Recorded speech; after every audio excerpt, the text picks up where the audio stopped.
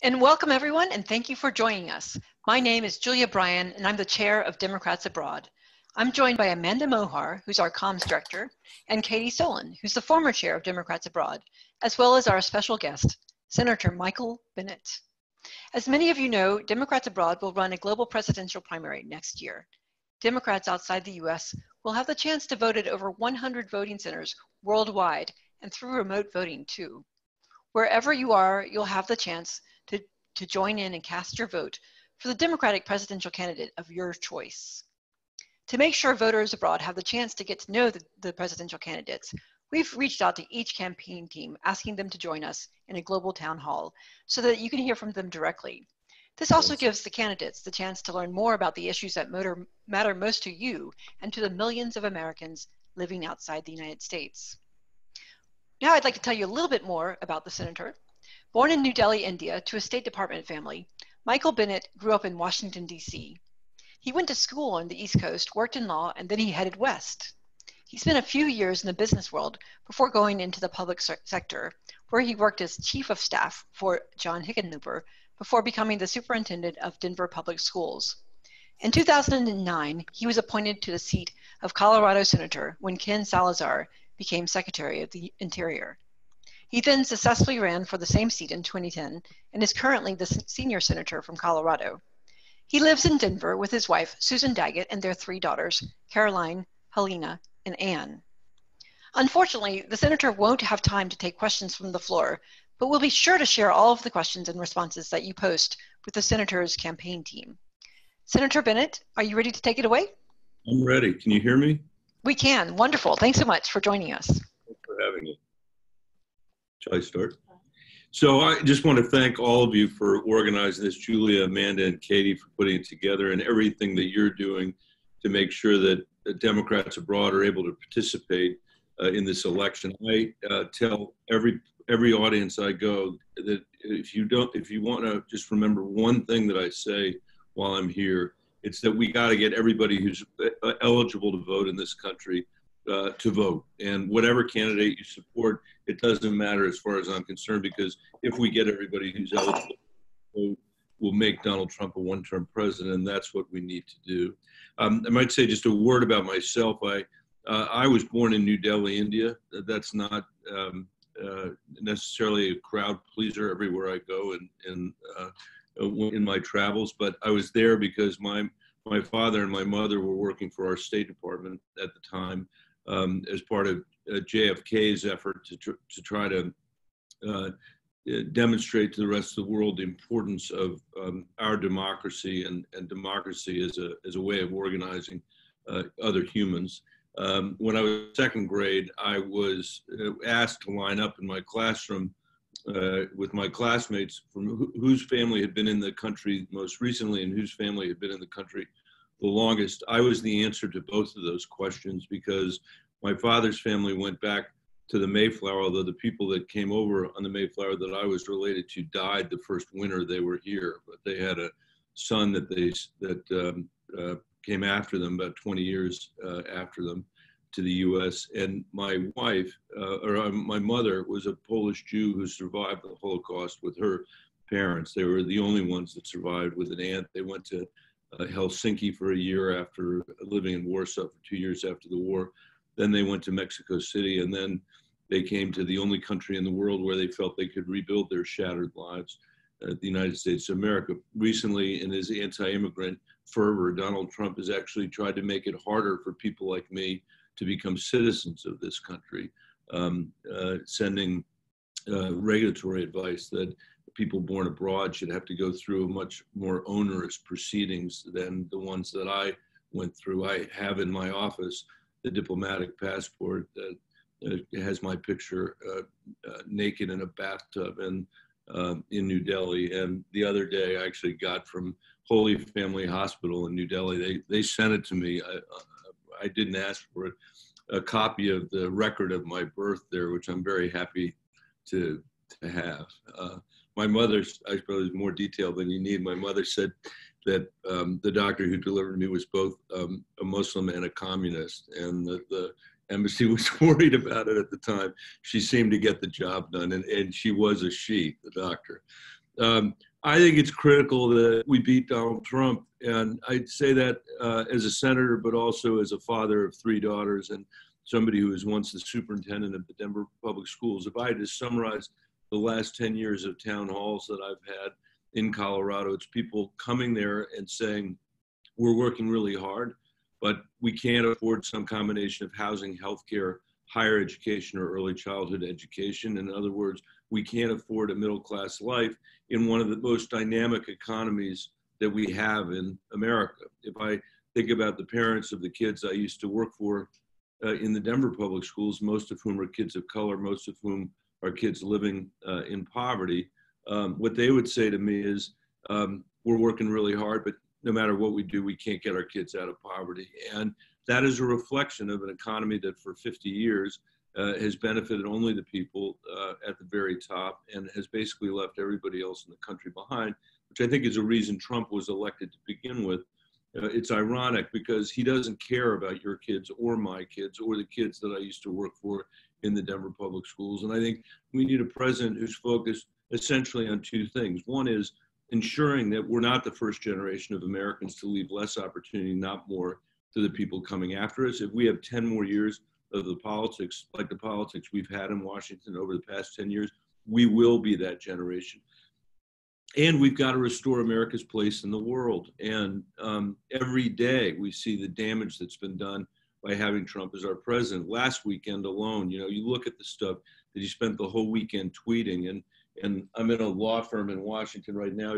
If somebody in this law firm had spent the weekend doing what Trump had done, they'd be meeting with HR on Monday morning, and that the Human Resources Department would be saying, you better stop doing that because we're going to fire you if you don't. And if the answer from the employee was, don't worry about it, I'm a stable genius, I have unmatched wisdom, that would be it for them. It'd be done. But unfortunately, he's president of the United States. So what was happening that weekend was Iran was doubling the number of centrifuges that they're using to enrich uranium, and China was signing a trade agreement with enough countries that it all added up to half the GDP in the globe. So this is a serious matter that we're confronting, and our kids are suffering huge opportunity costs from having this guy president, but we're also discovering every single day what a world looks like with a vacuum of American leadership. And so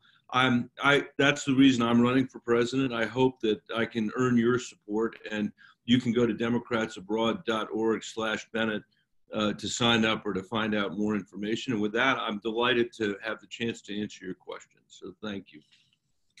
Well, thank you so much. That's a great introduction. And, it's a great story about how you were born in New Delhi. You are a Democrats Abroad alum. So welcome to the organization. Thank you. I got to find the T-shirt. Oh, we'll send you one. That would be fun. So our first question is on a topic that we all care very deeply about. And Katie, would you like to ask it? And Katie, you want to introduce yourself as a Colorado voter? Oh, you're on mute. Wait 1 second. I'm going to unmute you. There you go. Thanks. Hi, Senator Bennet. I'm living in Germany, but I've been a Pueblo, Colorado voter for about 15 years. Oh. Until recently. Sorry, I had to change to Arizona, but I liked being one of your constituents. Well, we liked having you, and we'll take you back anytime you want to come. Thanks. This question comes from our Hispanic caucus and our Progressive caucus. The climate crisis is a significant contributing factor to many conflicts and refugee situations around the globe, putting Americans abroad and all global citizens at risk due to political insecurity. How will you ensure that the U.S. will reduce greenhouse gas emissions below Paris Accord targets and lead the global effort to avoid catastrophic climate breakdown and the global insecurity that it would cause? Thank you very much for the question. This is, I would say, easily in the top 3 issues that I hear about over and over and over again in Iowa and New Hampshire. So I appreciate the chance to answer it. The first plan that I put out was a climate plan. I could have put out an education plan or something else, but the reason I put out the climate plan is because of the existential nature of the threat and the fact that the next generation has so little to thank us for as it is. The one thing they're really going to be upset about is if we don't deal with this, because they feel like they will be out of time and incapable of dealing with it if we don't address it. In my plan, I said that in the first 100 days of my administration, I would convene the global leaders in Denver, Colorado, to figure out how together we would actually improve the targets in Paris and make them more aggressive.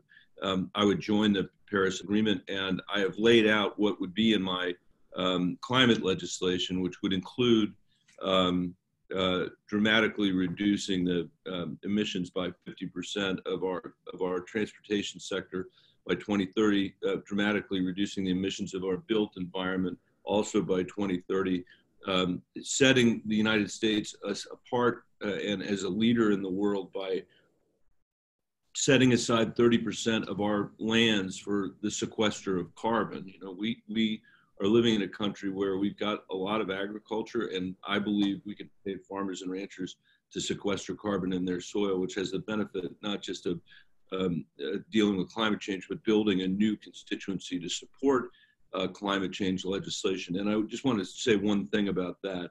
It is and by the way, there is a worldwide effort out there to set aside 30% of the globe for the same purpose. Tom Udall and I in the U.S. Senate have the legislation to do that here. I often hear on the trail that it's important for us to act urgently on climate change, and I believe that. I've said if Congress doesn't pass the legislation I propose in the first 9 months, that I'll use every executive power available to the president under the Clean Air Act to deal with climate change. But it's really important to understand that urgency is not enough. We have to create a solution that will endure for a generation, and that's why we can't accept the rubble of our democratic institutions. Mitch McConnell can, Donald Trump can, because they're not trying to actually accomplish anything except put right-wing judges on the courts and occasionally cut taxes for rich people. If you want to really address climate as a democracy, we need to have an American climate plan like we once had an American foreign policy, where every president knew what their job was with respect to the Soviet Union, or their job was in the Cold War, or with the Atlantic Alliance. And we are a long way from having that kind of politics in Washington. This is another reason that I'm running. I don't accept this version of our democracy, because I think we will be reduced simply to writing press releases about climate and pretending that we're doing something about climate, when our kids and our grandkids actually need us to do something real about it. That's going to require us to build a constituency for change outside of Washington that can close over a broken Washington. I think that's true on a whole range of issues, but it is no more true on any than it is on climate. Well, thank you. That's a really excellent and interesting answer. Our next question is on immigration. Amanda, do you want to ask it? Yes, thank you, Julia, and thank you, Senator, for joining us today. Yes, this is a question on immigration which concerns many of our members. Executive orders such as the one exploiting the term public charge demonstrate that our current immigration system was founded in a shameful era of discrimination and bigotry, and that family members of Americans abroad are allowed to enter the US through a patchwork of fragile band-aids and weakly defended interpretations. Would you restore the principle of family reunification? And how would you plan for immigration to improve the situation for spouses, partners, and relatives of Americans living abroad like us who wish to return with our families? I would reinstitute family reunification, and that's been a focus of my work in the last 10 years in the Senate. And I appreciate very much you're asking the question, because I actually think this is not a place where we have this latent anti-immigrant view of the world. I think this has been stoked by an irresponsible politician named Donald Trump, who has used immigration to divide the country to get elected. He's trying to divide the country again to be reelected, and we can't let that happen. It also has been stoked by Fox News, who throughout the entire election season and since then has been running anti-immigrant propaganda on their network, and to their everlasting shame by the Republican National Committee.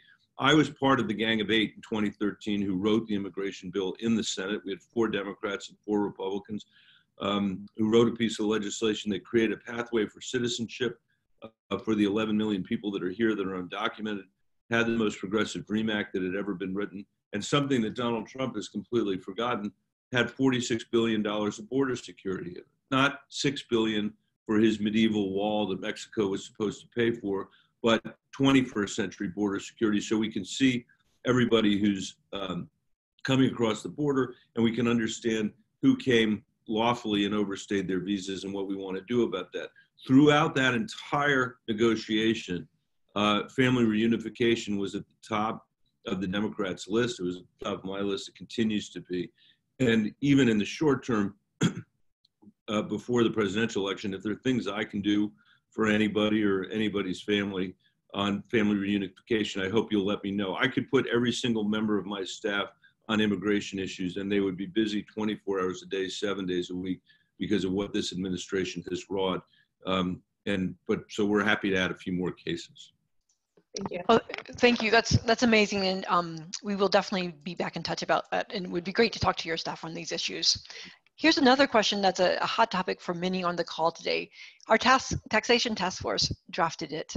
And it's about regulatory guidance from the Treasury Department and how, if we just got some that could alleviate the harms of FATCA, which is suffered by thousands of Americans living and working abroad.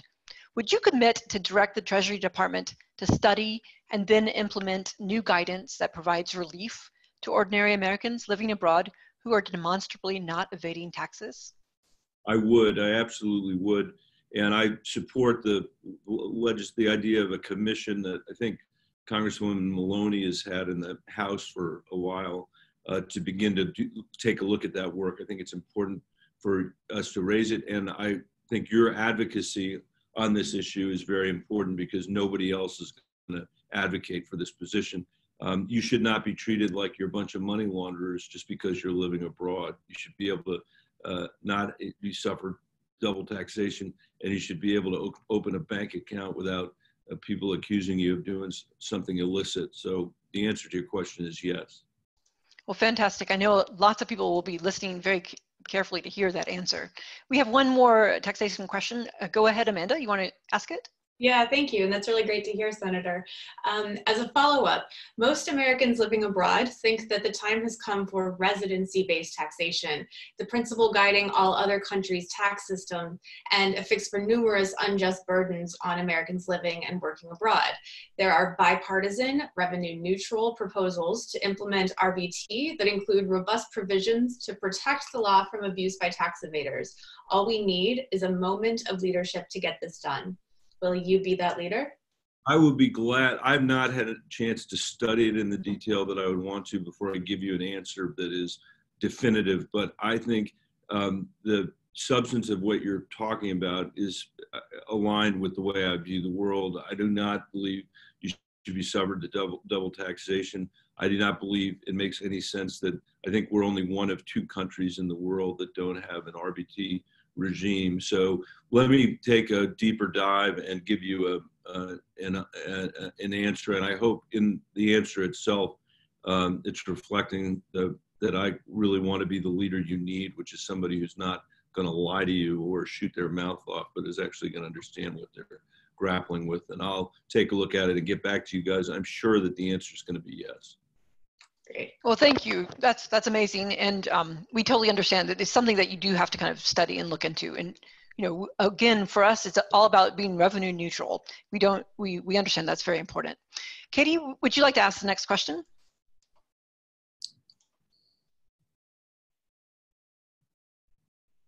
Katie, go ahead. Wait, we need to unmute you, Katie. There you go. Go ahead and unmute yourself. Or there you go. Okay, we have found the mute button. Thank you. Senator Bennet, this question is on healthcare. In a 2019 survey of Americans living abroad, many Democrats Abroad members cited their reason for living abroad as affordable healthcare. These numbers include healthcare refugees who cannot afford to return to live in the US due to the high cost of healthcare and the threat of bankruptcy due to illness. Under your healthcare plan, will Americans currently abroad at all income levels and in all states of health be able to return to live in the US and receive quality, affordable, accessible healthcare for their families at a reasonable cost and without the threat of bankruptcy? Thank you. Thank you. Thank you very much for that critical question.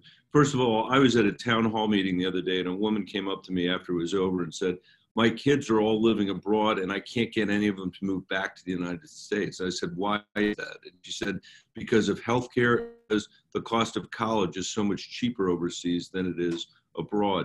These are the kinds of things that are doing huge damage to our country, not because it's impossible to figure out. That's embarrassing. I apologize. Not because it's impossible to figure out how to do it, but because our political system is so freaking broken. And this is not a time for cheap promises, which are only going to make people cynical and hate our politics even more. And on healthcare, for the last 10 years, I've fought for a public option. I believe that Obamacare was incomplete without the public option. I led the fight for it when we passed it. I seem to be having my own healthcare issues as we speak. And I think it's critically important. You asked the question, people of all income levels.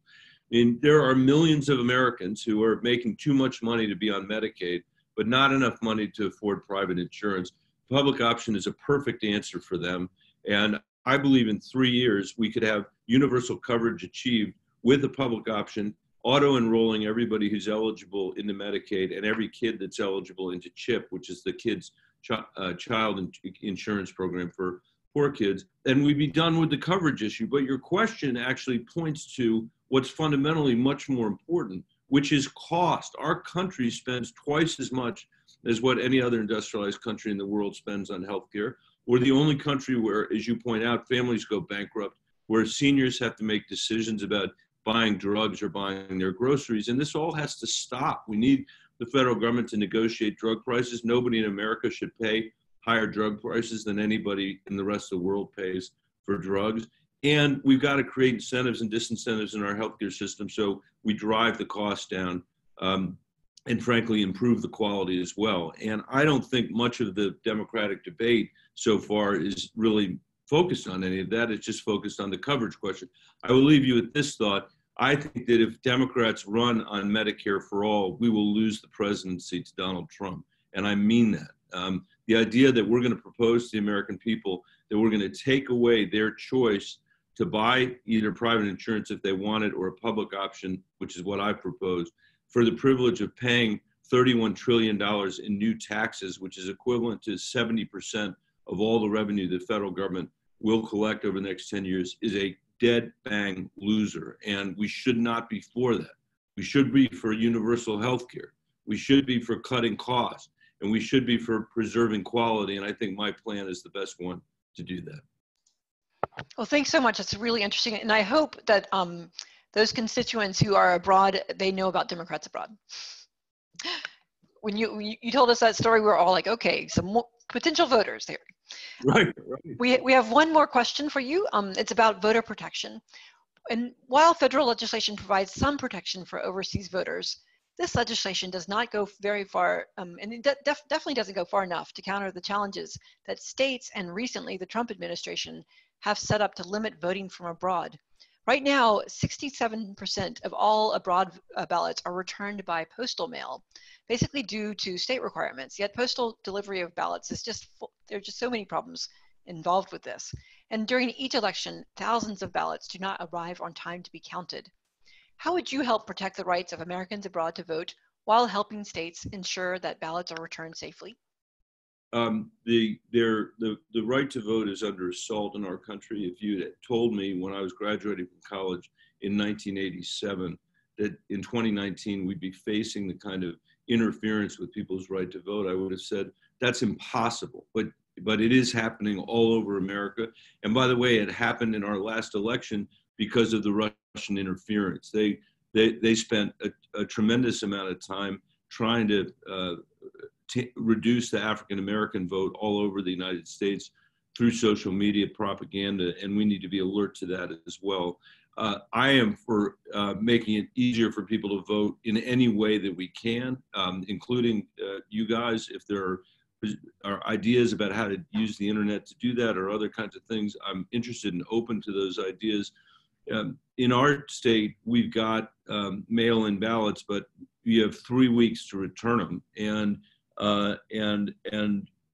you can return them in all kinds of different ways. And the result of that is that Colorado has the second highest voter participation rate of any state in the country. And it's made a difference in our policies, because I think the more people that vote, the more opportunity there is to enact progressive policies around climate, around immigration, around the economy. And that's why it's so vital for us to make sure that every single vote counts.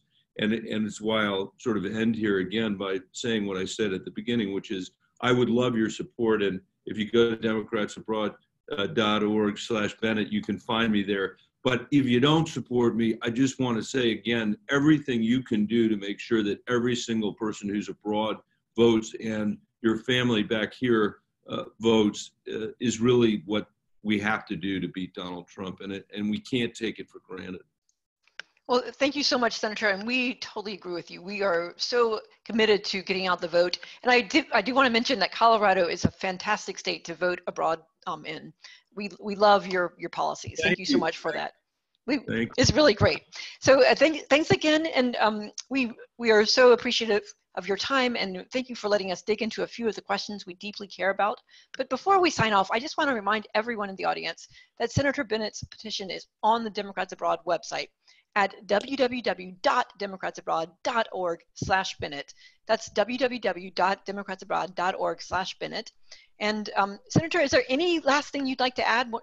I would say just please sign the petition so I can be on the ballot. And I'm not polling in the lead right now. That's certainly true, but I don't think the leading candidates are actually going to win this nomination. I believe somebody is going to come out of the group of people that are trading somewhere in the 1 to 3 range today. I hope to be that person, and I look forward to meeting all of you down the road. Thank you for representing our country so well.